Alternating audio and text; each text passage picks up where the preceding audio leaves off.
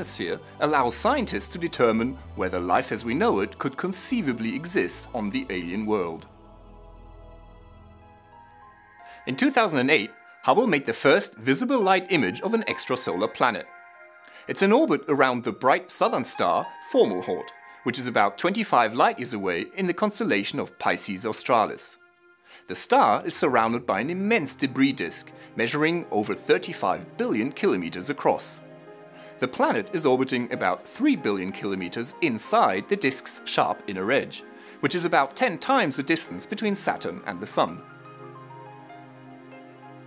By measuring bright stars that vary predictably, known as Cepheids, Hubble has been able to use these stars as distance markers, laying a firm foundation for subsequent measurements that led to the discovery of the accelerating universe and a more precise determination of its age.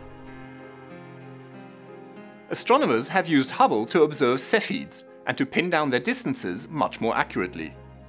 These results were used as a stepping stone to measure the distances to supernovae, which in turn told us about the scale of the universe. As a result, today we know the age of the universe with much more precision than before Hubble. It is about 13.7 billion years. In the 1920s, Hubble's namesake, the astronomer Edwin Hubble, discovered that the universe was expanding. The observatory that bears his name helped to determine the rate of this expansion and to show that in fact this expansion was accelerating. This was the smoking gun that pointed to the existence of the elusive dark energy.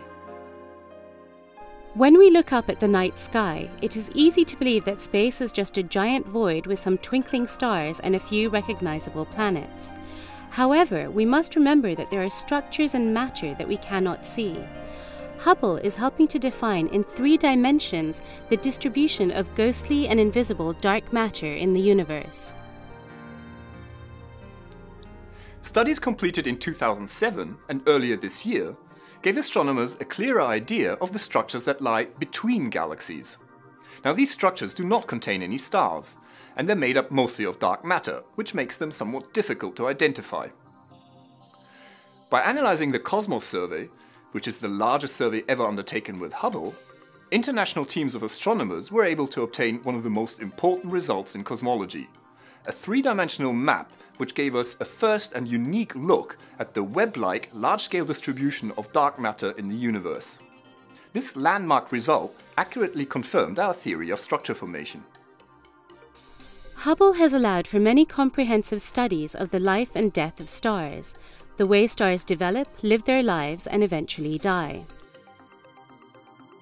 Closely following the timeline of stars, we get a better idea of what is happening in our own galaxy and others. Sensitive infrared instruments on board Hubble allow us to peer through clouds and columns of interstellar dust to witness the birth of stars. Many Hubble images feature blue, hot stars at the early stages of their lives. At the other end of the stellar lifetime, Hubble lets us see remote supernovae and gamma-ray bursts, the final, dramatic explosions that signal the end of a star's life. And now, I'm proud to present Hubble's 20th anniversary image.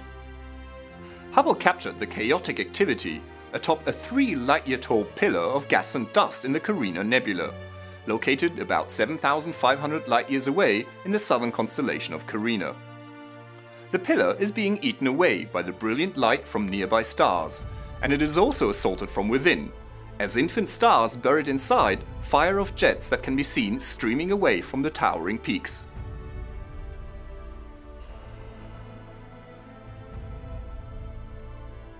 Nestled inside this dense mountain are fledgling stars. Long streamers of gas can be seen shooting in opposite directions from the pedestal at the top of the image. Another pair of jets is visible at another peak at the center of the image. These jets are an indicator for the birth of new stars. A jet like this is launched by a swirling disk around a star, and it is this disk that allows material to slowly accrete onto the surface of the star. What a fantastic image, and what a great way to celebrate this amazing observatory's capabilities. Thanks for the past 20 years, Hubble, and here's to many more. This is Dr. J. signing off for the Hubblecast, and wishing Hubble and all those who admire it a happy 20th anniversary.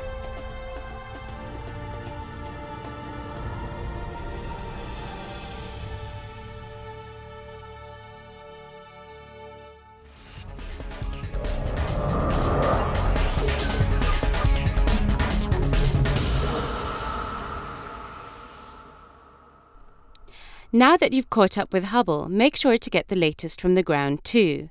The ESA Cast highlights the best of the European Southern Observatory and its powerful telescopes that observe from high in the Chilean Andes, at the Southern Hemisphere's best-known sites for astronomical observations.